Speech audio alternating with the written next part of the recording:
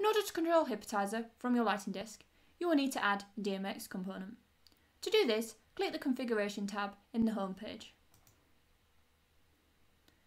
Then scroll down to the bottom of the page and click Add. Choose DMX2 from the list of components and click Add again. You will see that it's been added to the list. Click the Home button again. Once here, we need to add the DMX component to a view so that we can see it. Click on the empty blank once, right click and give it a name. Clicking on it again will open up the window. You should see a blank empty page. Click the HippoNet drawer in the bottom left hand corner and then click the circle of DMX2 and drag it out so that you can see it.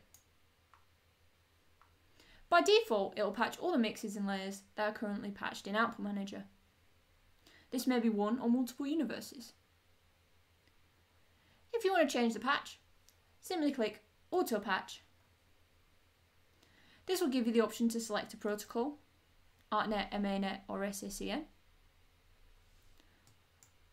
and also a start universe. Would you like to start on Universe 0, Universe 1, or Universe 2, or any other universe? I'm going to choose Universe 0. You then have the option to patch the layers, mixes, viewports, or timeline.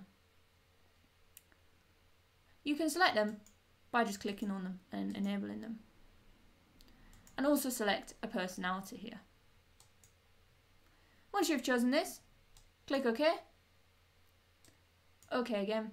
And then you should see the two layers that we have patched. If you want to check whether or not DMX is coming in and your system is behaving as it should do, click the Monitor button.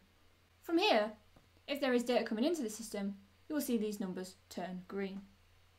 I'm using a simple ArtNet tester, which is why all the numbers are constantly changing. If you're using a lighting desk, you will see more of the red numbers. When it's set to the default, the numbers will be 0.